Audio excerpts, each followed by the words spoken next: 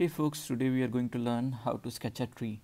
So for this tutorial you're gonna need one 2B pencil, one 4B, one paper stump and one Tombow mono eraser. So as you can see, I am just drawing the branches with my 2B pencil on paper.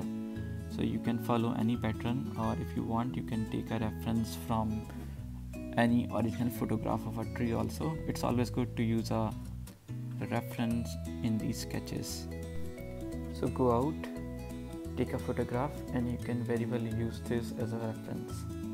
So now my outline of tree PC sketch has been completed. So now I'm gonna just shade in between the barks and stuff.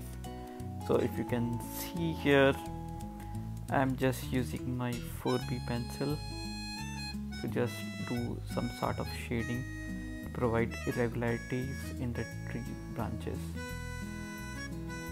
It's a smooth process. Now I'm using my paper stump to fill the gap in between the shade.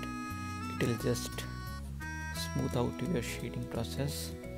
If you are following our older videos, you know why we are using this paper stump here.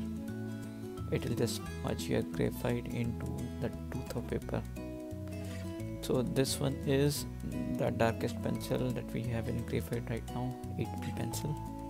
At least with me, this is the darkest pencil.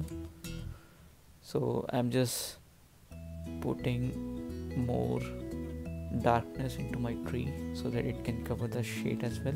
So if you are seeing this in my sketch, I'm considering left part as the source of light and right is the part where it should be in darkness.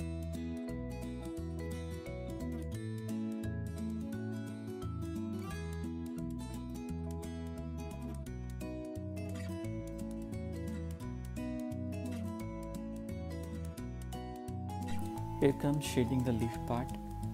In this I'm using flat pencil shading technique. In this we put pencil almost in 15 degree to paper and we hold pencil with just thumb and your index finger. With this you don't have to create each and every leaf, you just create a little bit marks. It will give the illusion of each and every leaf.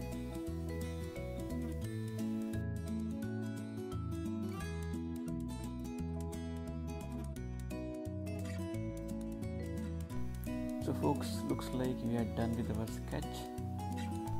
Please try this at home and then let us know how did it go in comment section. And just know one thing, it doesn't matter whichever art you follow or what kind of artist you are, Craft and Canvas loves you and respect your passion.